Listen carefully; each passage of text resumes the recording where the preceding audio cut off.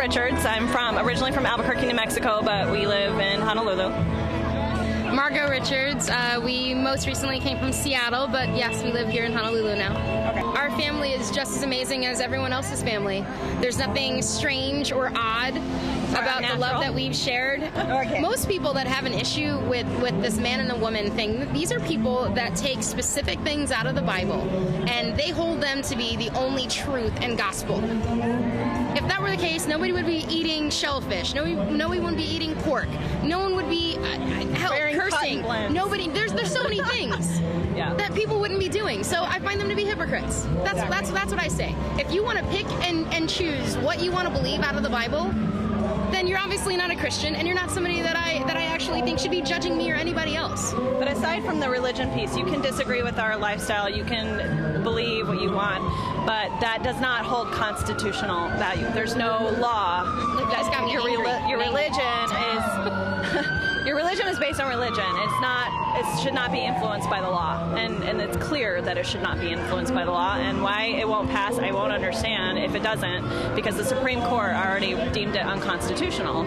We were fortunate enough to celebrate our commitment ceremony about 6 weeks ago. My favorite part about our wedding and the love that we had at our wedding, I know that we changed a few minds.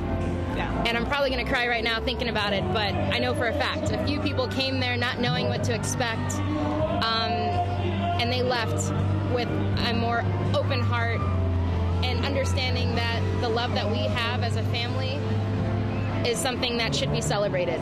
What will you guys do to celebrate if same-sex marriages go through? I've already decided, and I don't know if I've told you. She hasn't even told me this yet. Let's hear what we're going to do. We have 4 other couples that have all had either a civil union or have had a commitment ceremony.